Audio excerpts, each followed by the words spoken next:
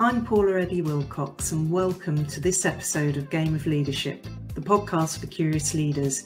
In today's episode, we're going to be looking at the leadership journey of our guest and what unique traits bring them to be the leader they are today. Who knows what we're going to discover together, so I hope you enjoy the episode.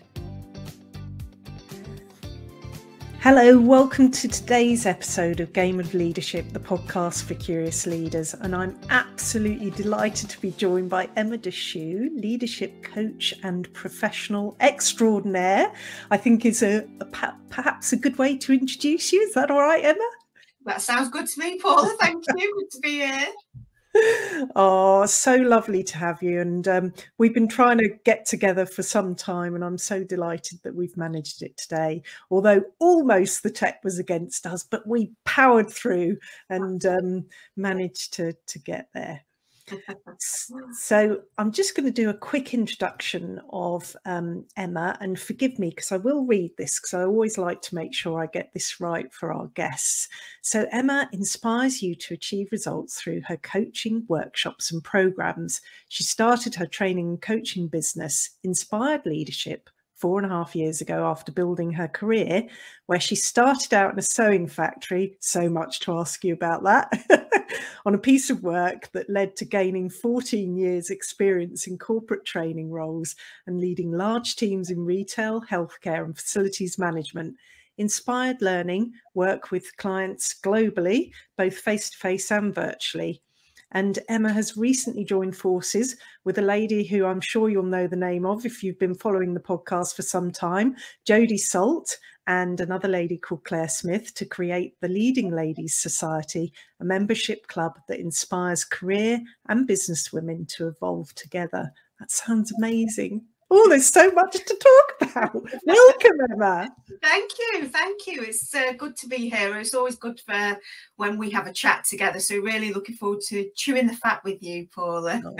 Oh, brilliant. I love it. And there's so much that we get to dig into, and we never know where the discussion's going to go in these sessions. I don't think I've had any one podcast, and we're already at episode 25, that's been anywhere near similar.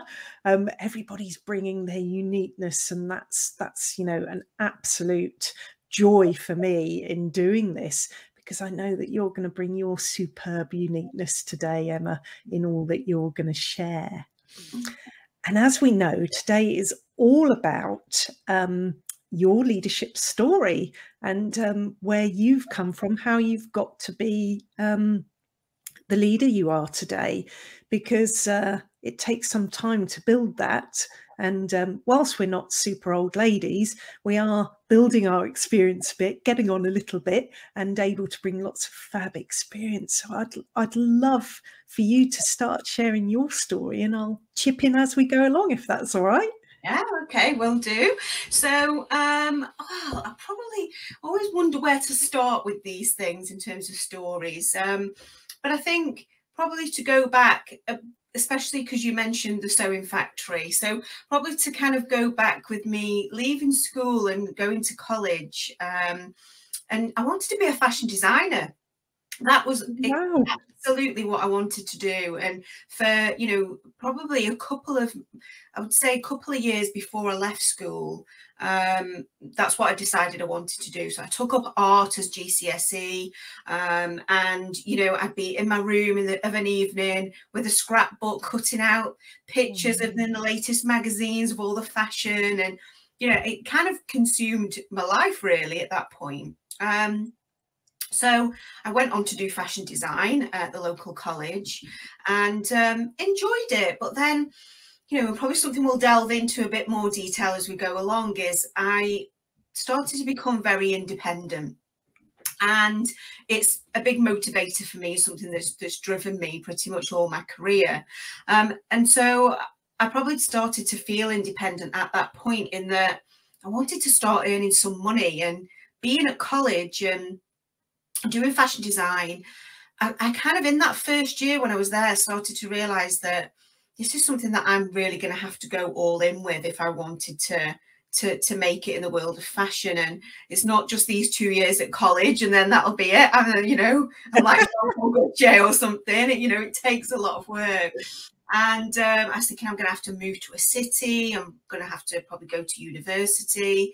And all that time, and I was thinking about that and looking forward in my life, I was thinking, this is a lot of time where I'm not going to be earning my own money. And that's what I wanted. I wanted to have that independence, buy my own house and start doing those kind of things. So after the first year, I ended up leaving college, but I still wanted to get into fashion somehow.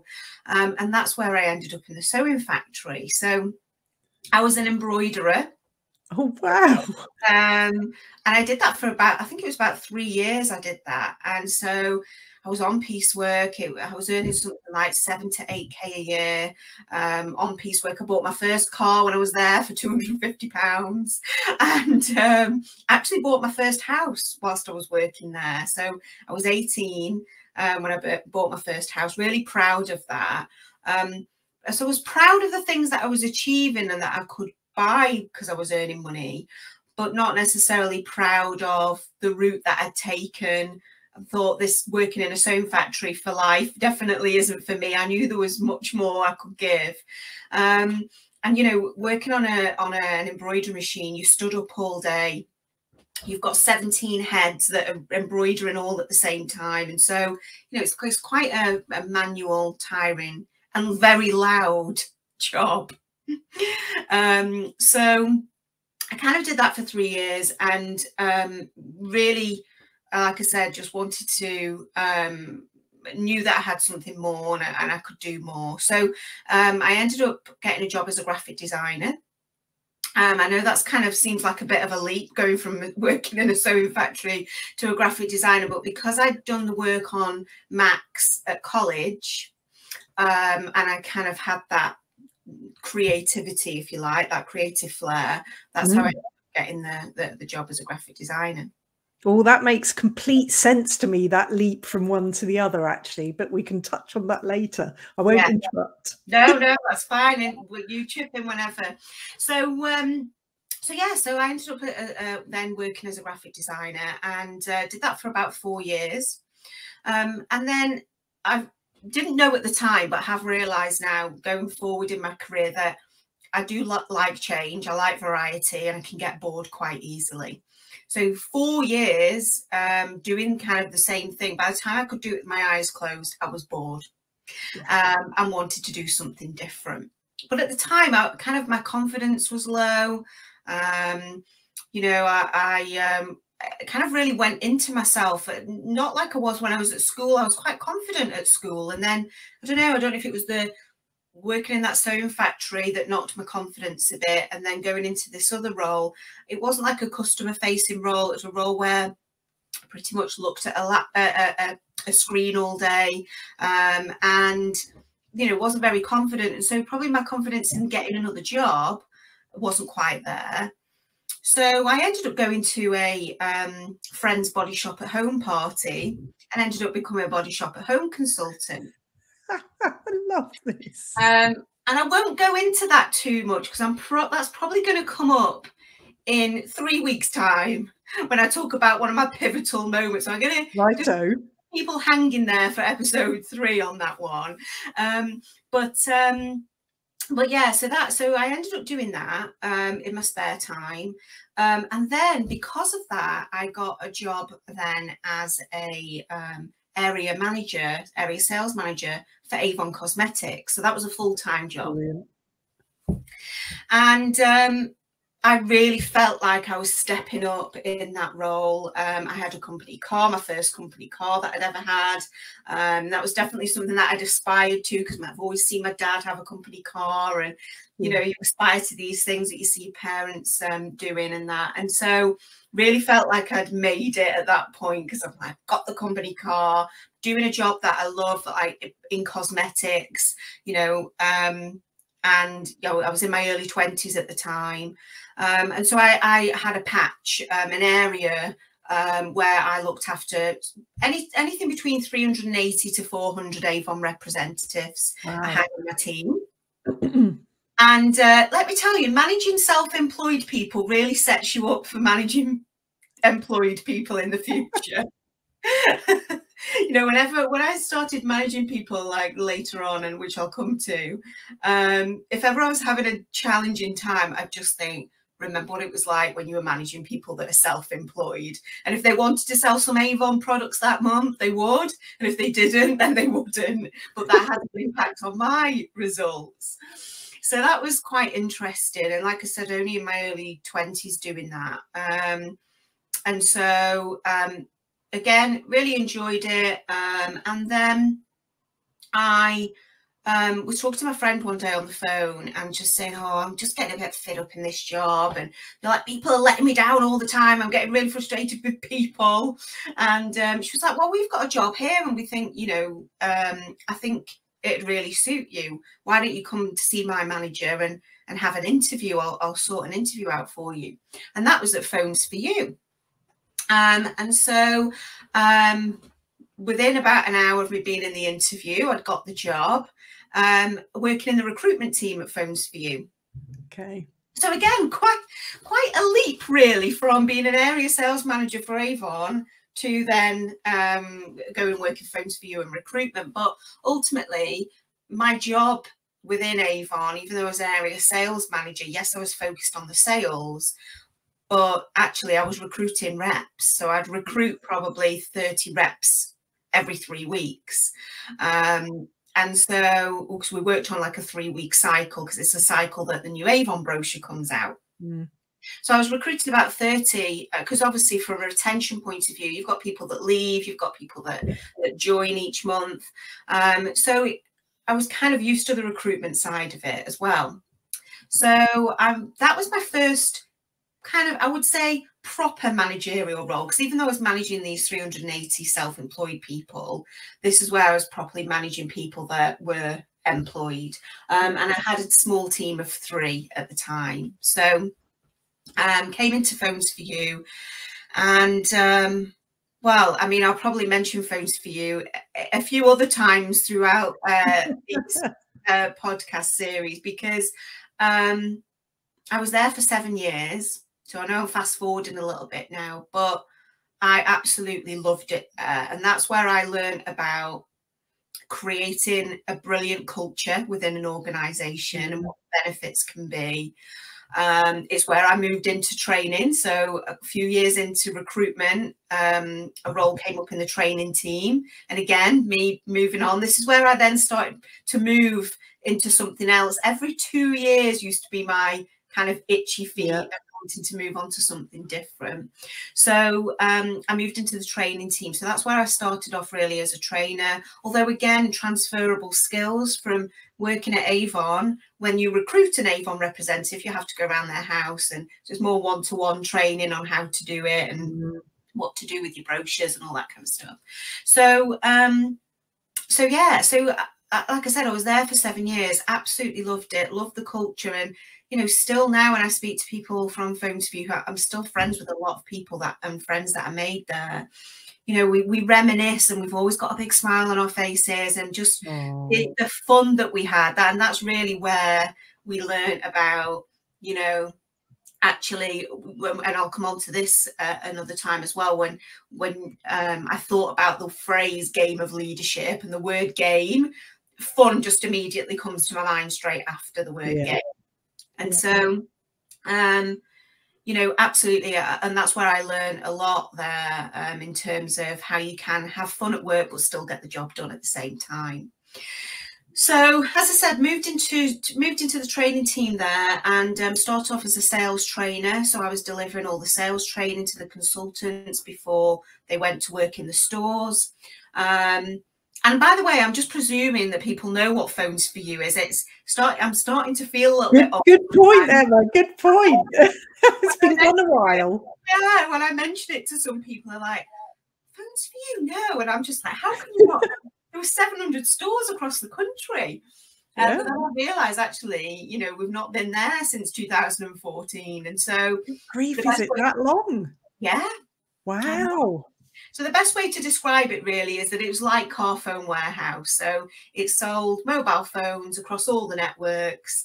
and people know Carphone Warehouse because that still exists. So it was very similar to that, and was very known in the early days as very cutthroat sales, and it did change in the latter years, and a lot of the training that I did was more, rather than sales, it was more about actually providing a great customer experience, and if you do that, the sales will come. So that was kind of the type of sales training that I was doing. And then another role came up again after a couple of years of me doing the sales training in the management and development team, and that's where I started delivering training to all the managers within Phones for You. So whether that was our deputy managers, store managers at the time, and then maybe some managers within head office. And so that's where I got into leadership development, and I've not looked back ever since, and that's what I still do to this day. Oh, that's so brilliant. And so in that case, I don't know if I'm jumping a bit, so you feel free to come back. How does that lead you in then to inspired learning in your own business? Because now you're a leader of your own business, and I like to call it master of your own destiny. Oh, I like that. Yeah. Oh, master of my own destiny. There you go. I love it. I'm going to put that somewhere in my office.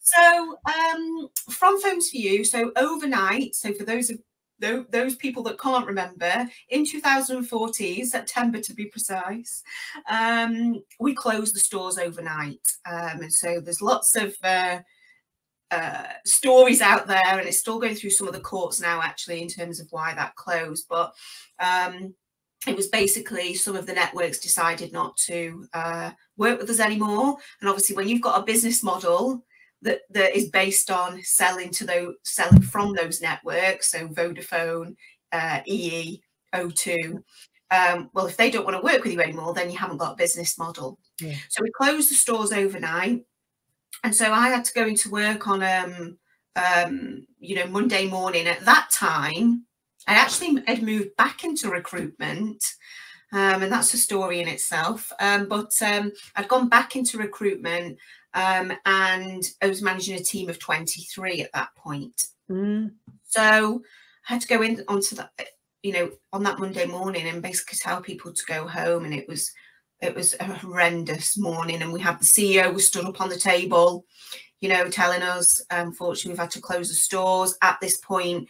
It's about going home, and then we'll contact you and let you know what's happening. Because, any business like that at that point, you don't know if someone's going to come in and buy them out, or, we didn't know at that point what was going to happen.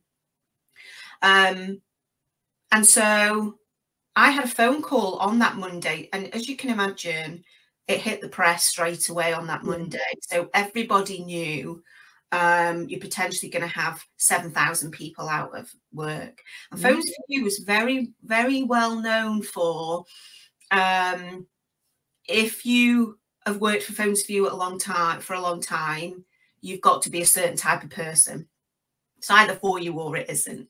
And that's kind of strong-willed, tenacious, hardworking, but someone that it was very much a work hard, play hard ethos, which I still work to this day. So people out there knew that actually there's some amazing people there at Phones for You. So all our phones, like my LinkedIn, my emails were just going wild on this day, because we had all recruitment agencies were like, brilliant, it's like Christmas. We've got all these people, and obviously not a brilliant situation for everyone, but they were taking advantage of that. So I had a phone call from a healthcare company, and they said, look, we'd like you to come for an interview. We've got lots of exciting things happening here, and we'd like you to come along and for an interview and let us explain what's going on. So I said, oh, they want to see me that afternoon, and I just didn't feel ready for it. I thought, I haven't even processed it yet. Just give me 5 minutes. Absolutely. And for me as a leader, actually, at that point, I was putting my feelings to one side, because my team came first and foremost. And, I was thinking about them, and, I'm big, lover of Simon Sinek, and when you talk about his book Leaders Eat Last, you know, it's about my team come before me, and so I needed to sort them out. I also had a list of candidates to ring to say we won't be progressing with your application, who were meant to be turning up for maybe for interviews that day or the next day. And I could have done that with my team, got my team to do those phone calls, because historically, you know, that's what they would have done. They looked after their own area. But they were in the right mind frame. And so I said, no. We sent the team home, and it was me and a few other managers and the head of recruitment. We stayed and made those phone calls to those candidates. So I was like, look, I can't come for an interview today. You know, that's not going to happen. Can I come tomorrow? So 9 o'clock the next day, just so surreal. I didn't expect, like on a Sunday evening that week, to be sitting somewhere different and having an interview on a Tuesday. By about 9:30, the person that had interviewed me offered me the job. And at that point, I can remember saying, oh, do you not want to have a look at my CV? I'd not even got it out of my bag at that point yet. And he said, no. He said, you've been at Phones for You for 7 years. That's all I need to know. If you can stay there for 7 years, then I know you'd be great for the job. So I was like, okay. Fantastic. And so he showed me around an empty building. We hadn't even got the keys at that point. So it was literally being shown in through the window. There was no furniture, obviously no people, nothing. And what had happened is they decided to centralise the recruitment function. So rather than they had recruiters across the country, they decided to create a function of a team of 75 in this building. And head office was just across the road. So this was for a healthcare company. So again, it's still recruitment, but a leap from retail to healthcare, very different. And it's only making me realise now, talking to you, that I have had huge leaps from one thing to another. And so basically that's what I was recruited for, to bring people in and recruit a team of 75 to come on board and build this recruitment team.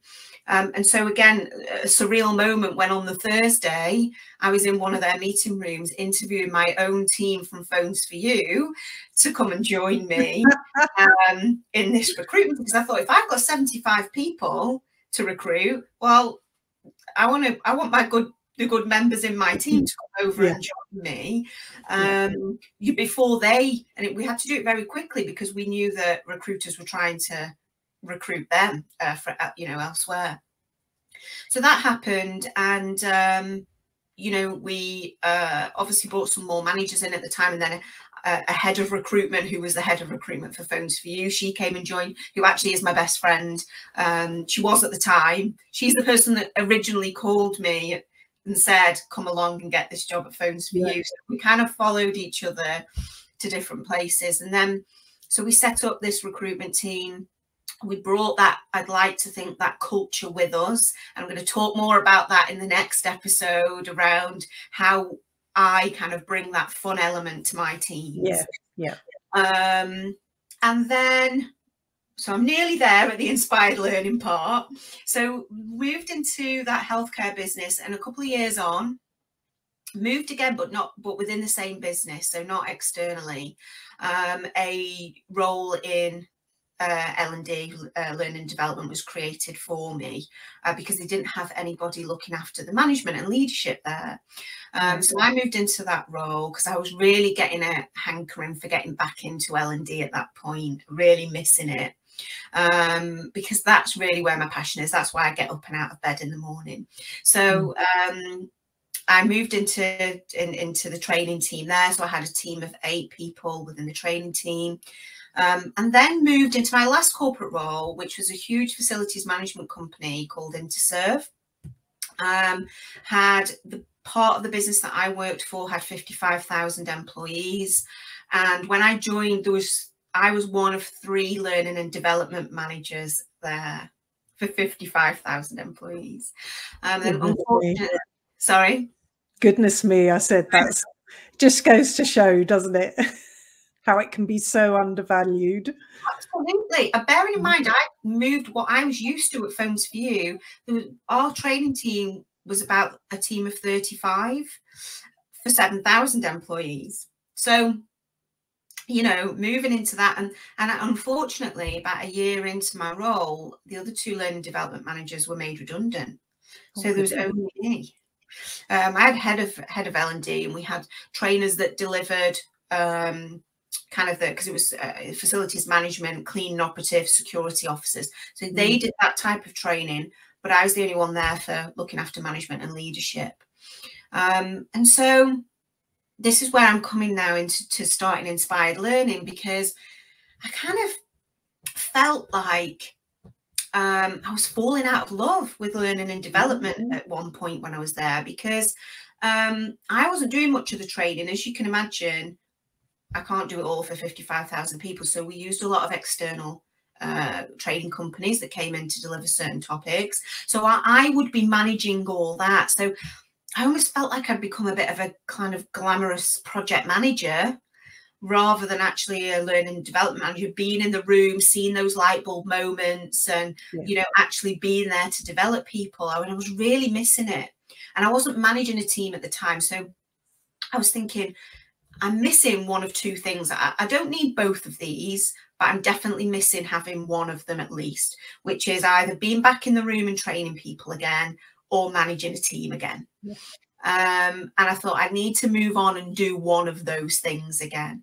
And I was doing some training, but when I was in a room with 12 people, or, you know, 12 to 16 people doing the training, and all that was on my mind was, there's 55,000 people in this company. I can't see the difference that I'm making. And I just feel like what I'm doing now is just a dip in the ocean. And it was just, you couldn't see, I probably didn't see those people again after that one day that I had chance to spend with them. And for me, it's about that job satisfaction, is really about seeing people develop.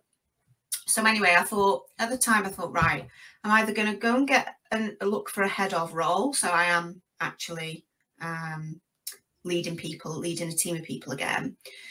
Or maybe I could go and set up my own business and get back in the room with people. Get a piece of the pie, Emma. Sorry? Get a piece of the freelance pie.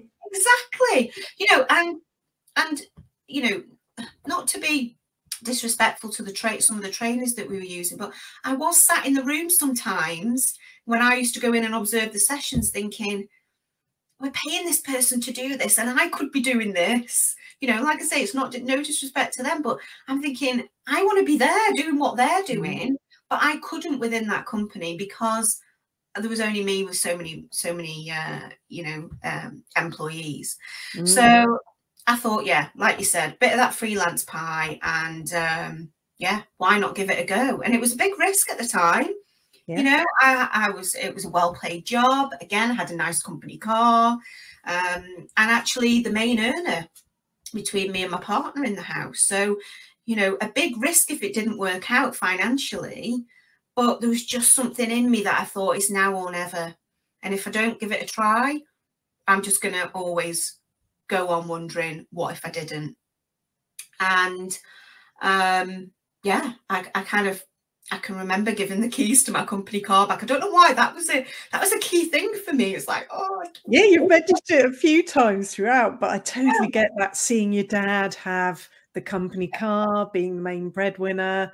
Yeah, I feel that influence in my life as well. Yeah, absolutely. So yeah, it was just like, oh, this is it. I'm really doing it now. It just made it become reality, really.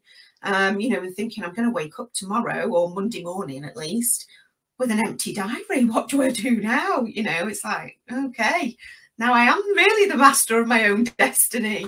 And so yeah, Inspired Learning was born, and that's it. And that was 4.5 years ago now. Oh, that's so fantastic. You know, and such a great story of how you've come into that. But I suppose the bits that I'm curious about, Emma, is you know, where have those influences come from over the years? One, in terms of your creative streak, because clearly that's running beautifully through everything you've just shared, and that desire to be looking for the next thing, to keep you occupied and engaged and keep the creative mind going. But you know, also in terms of that sort of that leadership inspiration as well. Mm-hmm. Okay, well, so with the creative side, I actually deliver creative thinking workshops, and what I talk about a lot on those workshops is how we are inspired by things that are around us. So if you're sat at the same desk, you know, for 20 years, looking at the same things around you, seeing the same thing out of the window, you're just going to keep on generating the same ideas over and over again. So even if you have the same desk in the same room and, you know, in the same office, put some different things around, you know, and actually, you know, if you've got a picture frame, change the picture every 3 months or whatever. Put some new things around you so you've got a different environment. So, you know, that's kind of one small thing that you can do, but also take yourself away from that space. I love nothing more than going to like a coffee shop that I've never been to before with a notebook and pen, no technology, and just watching the world go by and just kind of freestyle journaling and writing anything that comes to mind. And when you're in a relaxed mindset, you are more creative, aren't you? You are. You know, and I kind of learned this when I started, in fact, I was going to say when I started going away in cottages in this country, but that was kind of probably a second thing. The first time was when, and this is a very rare occasion for me, I'm very well known for never being sick and never taking time off work. But there's one occasion where I was, and it was probably 3 or 4 days I had off. And I've been very busy at work. It's probably why I was off ill, because I'd kind of pushed myself too much. Yeah. And all of a sudden, just because I was sat at home and with nothing to do, just all these ideas for these projects I was working on just started coming to my mind. And I just ended up, you know, I was at home ill, but making loads of notes and brainstorming and getting loads of things down. And I suddenly realized that it's because I'm not getting an email every 2 seconds. I'm not having to pick the phone up every 5 minutes, or, you know, thinking about all the other tasks that I've got to do. I'm in a relaxed state. And so that was probably the first time I realized that. And then, as I said, going to cottages and spending time away, I used to take, and I still do sometimes now, an A3 notepad, coloured pens. Love doing this, because I know that when I go away, I'm in that relaxed state, and I'm all of a sudden going to get a burst of inspiration that comes to me. And so I'd much prefer to just, you know, I know a lot of people are like, well, I'm on a holiday, I'm not doing that, that's work. But actually, I love doing that, because otherwise I would be holding on to it in my head for the week until I got home. And so to just get it out on paper really helps. So being in that relaxed mindset, I've done a lot of that over the years. But also, I think, as I was saying, the things that we just do in our day-to-day life, we are inspired by. And so I think probably looking back, because of even in my childhood, my background and how much I'd moved around, and then because I have worked for different organizations, it's almost like as I go along in my life, I'm picking up golden nuggets, and I kind of put them away, and it might not be the right time now, but I've kind of picked these up from people, which I'll come on to, because I know you've asked about that, but from people, from just seeing different things. You know, I'd moved house 8 times by the age of 10. So, and in 2 different countries, so in France and in England. And so I think just being out there and experiencing different things creates that creativity. So I think there's definitely that. And I do have a curious mind. I know this is a podcast for the curious leader. I do have a curious mind. So whenever I meet anybody that's very different, especially people that are very different to me, I love it, because I know I'm going to learn something different from them. You know, and this is where having a diverse workforce is so important. but actually being open-minded to different ideas and opinions, because that's how we learn. If everybody was exactly the same as me, I would never learn anything. And so, and you know, that I know boredom when would I come on within a few minutes, not just a couple of years. You know, it would be a very dull, boring, uncolourful, uncreative world, wouldn't it? Yeah, absolutely. Absolutely. So, you know, I know that I'm going to learn so much from other people. And, you know, whenever I meet anyone, it's, you know, whether it's just where their thoughts and ideas come from, or their culture, or whatever it might be, I'm going to take away, you know, one or maybe more of those golden nuggets that I can use in my creativity. Yeah, I love that idea of collecting golden nuggets. I might not have called it that, but I certainly do the same. There are little gems that you pick up along the way and just pop in that inside pocket for a time when it's just the right time. And you always know, because you can feel it, can't you? When's the right time to dig in for that thing somewhere back in the memory that you know you've stored for future use. I love that. I can remember actually when I was younger, I used to get really frustrated with my manager because I'd be coming up with all these new ideas, and manager would be like, "Oh no, we're not ready for that yet, Emma," or "We haven't got the budget for that," or "Logistically, that's not going to work." And I used to be really frustrated because I think I've come up with a really good idea there. So I used to have a box called ideas that I just used to write them down on a piece of paper and put them in this box, thinking I don't want to lose that idea, so I'm going to put it in a box. But yeah, I can remember that. And you know, it is like you said, it might not be the right time now, but it's good to pick up and remember those. And you know, it might just be me walking down the street and there might be something that my brain picks up. And that's why things like mindfulness walking, I'm a big advocate of that, is leaving the phone at home and actually putting the effort in to walk somewhere and notice everything that's around you, because our brain only picks up so many bits of information. So if you've got your phone in your hand, it's going to be deleting everything that's around you. So big Absolutely. Can set yourself targets, can't you? I want to find 10 snails on this walk, or 10 different types of leaf on this walk, whatever it might be, because you're absolutely right. It really heightens your awareness. And having, you know, coming at that walk, for example, with a curious approach, what can I find today? What are the different things I'm going to come up with? And, you know, taking a mental note, it's a whole different way of disengaging from the technology that's constantly bombarding us these days, and allowing us to truly decompress, which is quite rare that we get time to do. So it's great. Absolutely, absolutely. And you know, I know it became a bit of a habit. I realized that I was saying it a lot to my team when I was leading teams. I'd come into work and I'm like, right, I've got this brilliant idea. I've come up with it this morning while I was in the shower or while I was brushing my teeth. I always come up with ideas when I'm not forced to think of ideas. Yeah. And so sometimes we force that creativity and we don't allow time for it.